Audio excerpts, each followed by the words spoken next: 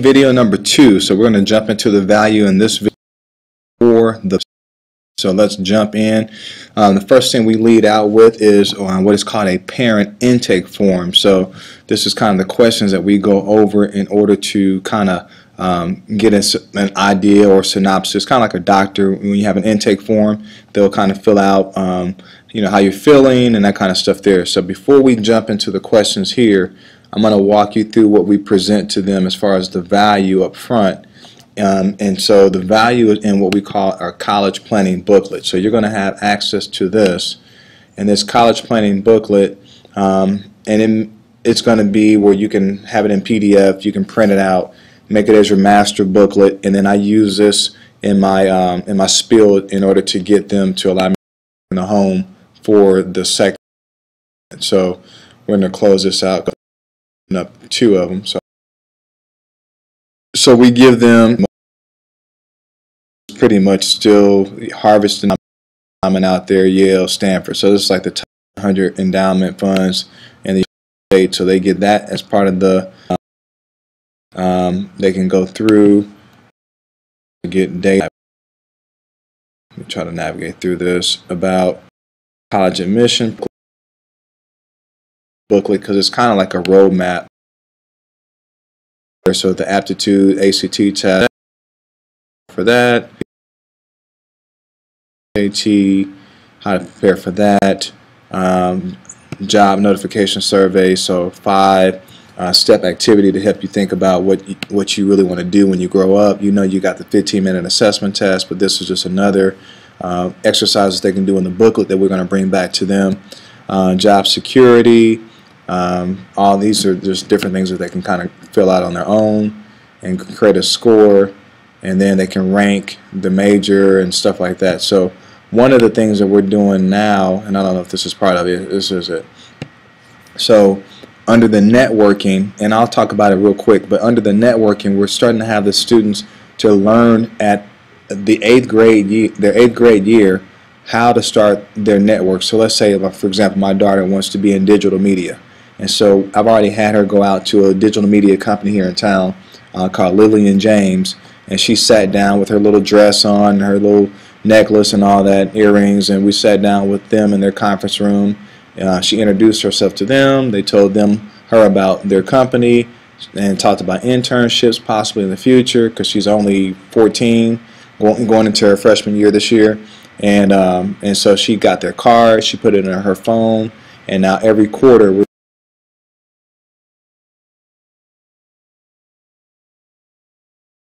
asking for anything but just building the relationship. We get about 15 or 20 different companies do that. Graduates from college, so when she graduates, she's built a network of people that can possibly hire her when she comes out of college. So that's stuff that families are not really teaching their kids. I really feel the schools are not doing that at all, and so we're trying to help with that piece.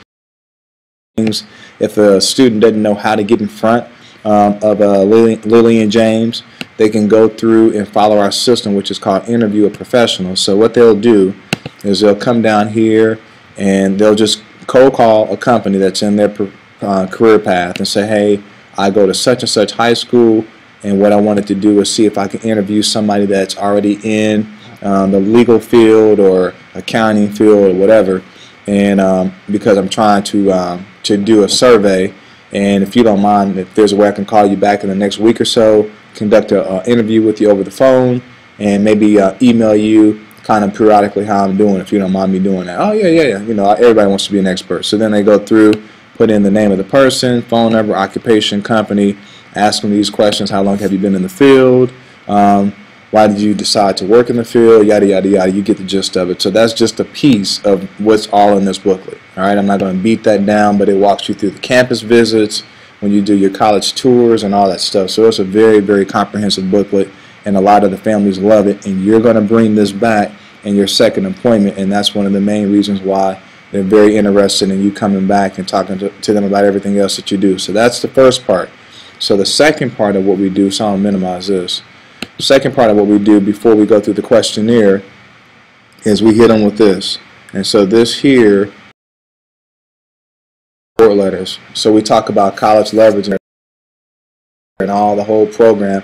And so you meet with them, you first start out talking about the booklet, you go into college leveraging, then you're going to go into Sage, and then you're going to go into the software, right? And then from that point, you'll segue into the questionnaire. By this point, you've enamored them and hit them with so much information that they haven't heard. They're just answering questions as you go through converting them over into the financial services side. So this here is one of the students that we have on a national level. So they actually got an award letter. This was kind of what that award letter looks like. It was $56,000 to go down to this college a year. Student contribution was $22,906. Parents contribution was $47,000, which you know that all came out the parents' pocket. So out of the $56,000, they had to come up with $50,000. They only got $6,000 in scholarships that came from the university, which was a general scholarship, which is endowment money, and then work study. So we taught them how to use the appeal letter, which is in the software, and then they also were taught how to use award letters from other schools. They sent all that into this university, and this university came back and took that $6,000 scholarship to, drum roll please, they took that $6,000 scholarship to a $34,000 scholarship.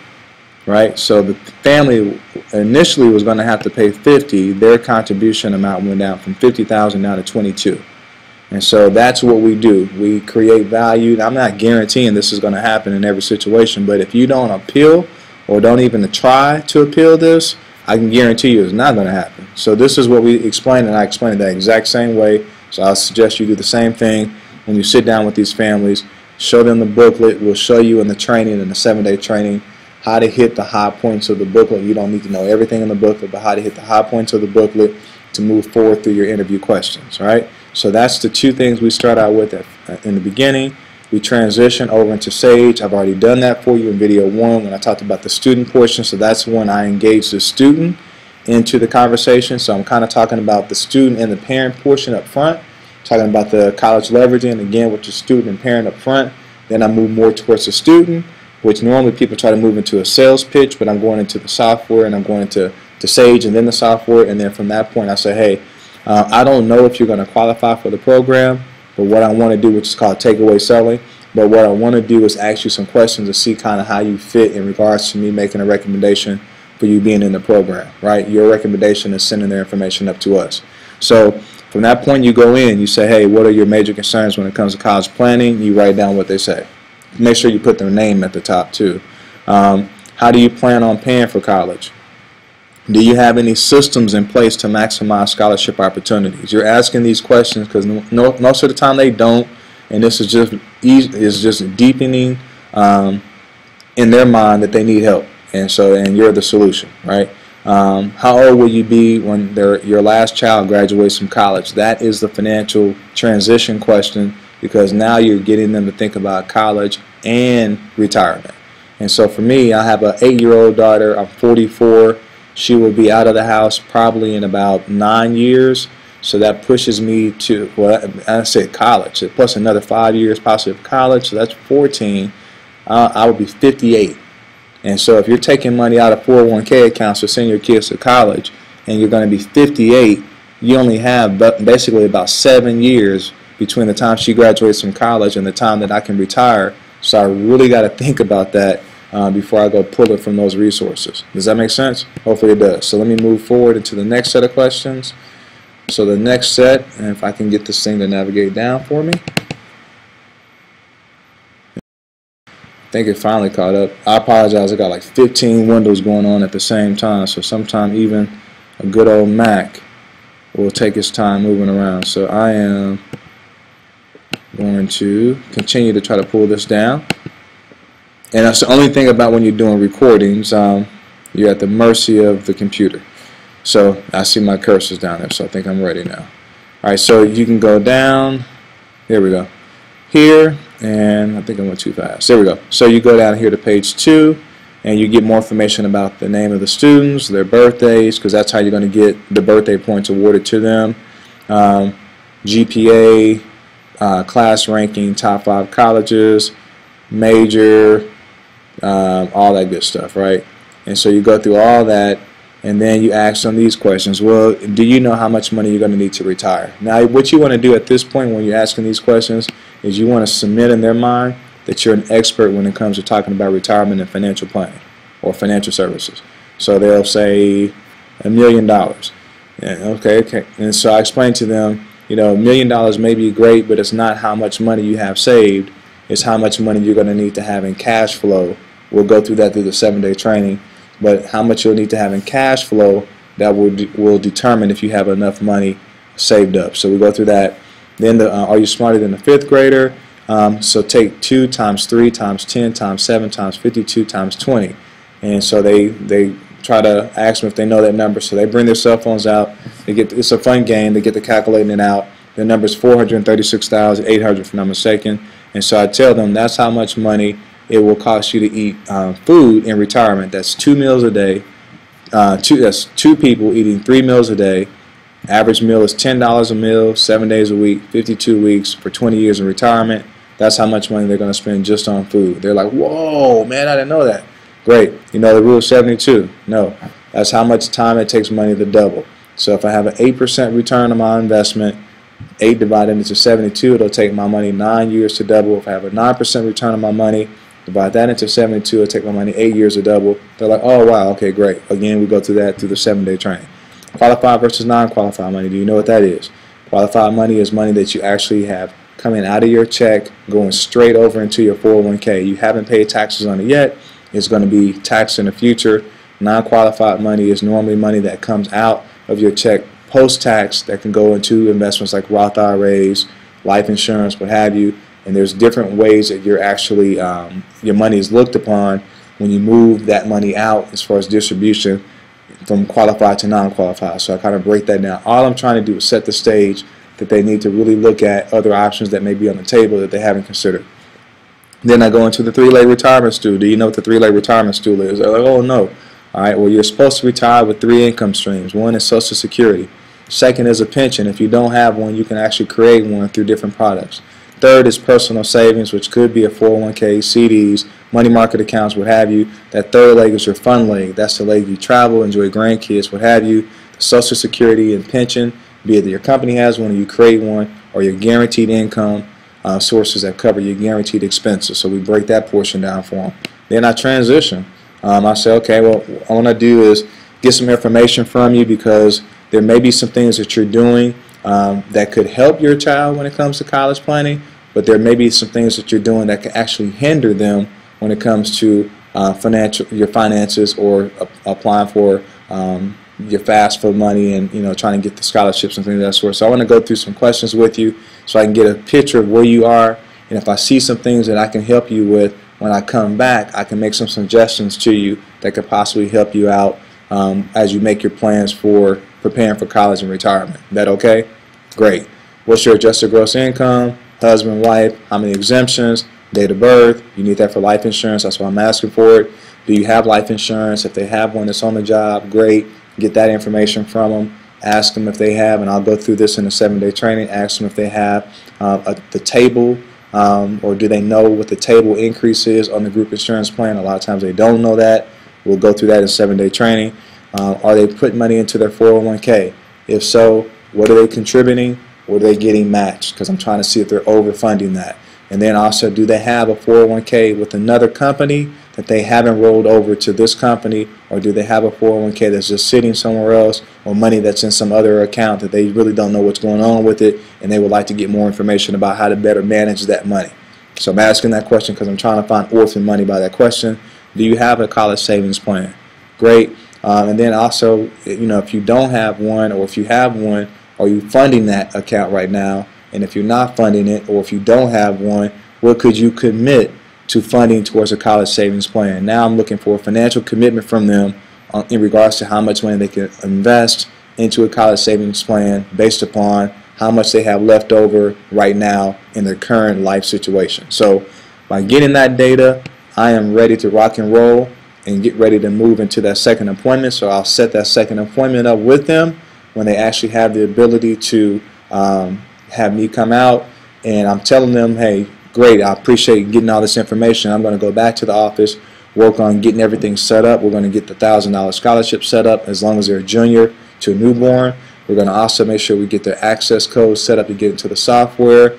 We'll have a college planning booklet prepared for you when I come back, and then I'll look at what's going on with you financially and see if there's any suggestions that I can make that can help you take yourself to the next level in regards to preparing for your college, your children's college, and retirement. Hopefully that makes sense. That's a preview of what we do in that first appointment. If you move over into the 7-day trial, we'll show you how to transition to the second appointment and how to make that happen and how we go through the referral process. And quickly, I'll tell you, when they go through the referral process, they will get $1,000, but if they have 5 people that they know that have children that would benefit from the $1,000 scholarship or benefit from being in the scholarship software program or the SAGE $1,000 scholarship, if they have somebody that they think would benefit from having that, for every 5 people that they give us, we can give them a $2,000 additional scholarship. I tell them we can give, so if they have 4 people, we'll give them that $2,000 scholarship, but I really heavily say, hey, if you got 5 people in your phone or 5 family members that you believe that would, or friends that would benefit from that, we have to have that now in this appointment, because when I turn all this over to Sage to get you set up, they want to have those referrals when we initially set the account up. So do you have any other people in the family? We give you $500 for every person that you give us, up to 5 people, and that's up to $2,000 for 5 people. So I kind of go through that to explain that to them. Hopefully I didn't get bumbled in saying that to you. Hopefully that made sense.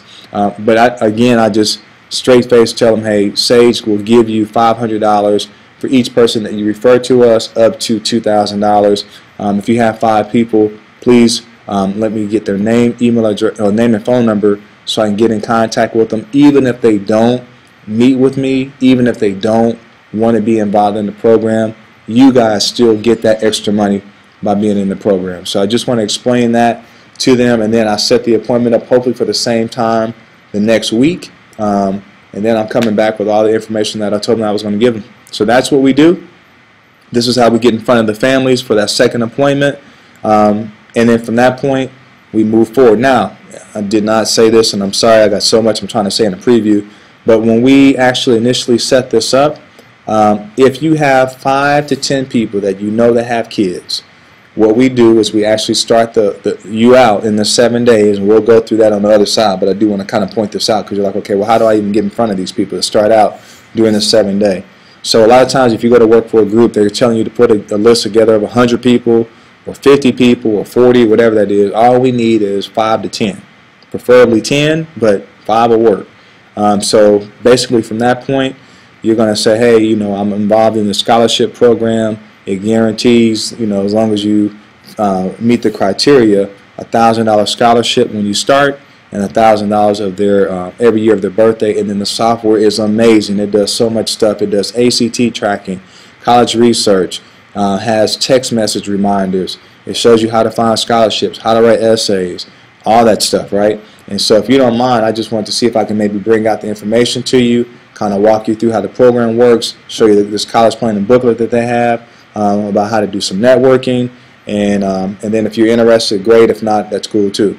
And so you kind of use that as a soft approach to get in front of people that you know, go through what I just went through, and from that point, when you walk out, on average, I will walk out with 5 to 10 or more referrals per house by using the SAGE approach, saying that they're going to get $1,000 and another $500 for every name up to 5 people, being able to get $3,000 of scholarships, and they would get their cell phones out and they would get to, here, call such and such, call such and such, call, they all forgot about such and such, and I would fill that sheet up. So that's how I was consistently, this is how I've been working towards consistently getting the referrals from the program.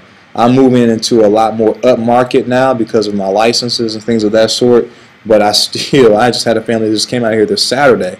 There was 2 families that came into the program, and I actually, real quick, I meant to do that, so I'm glad I'm rambling. I want to show you something real quick.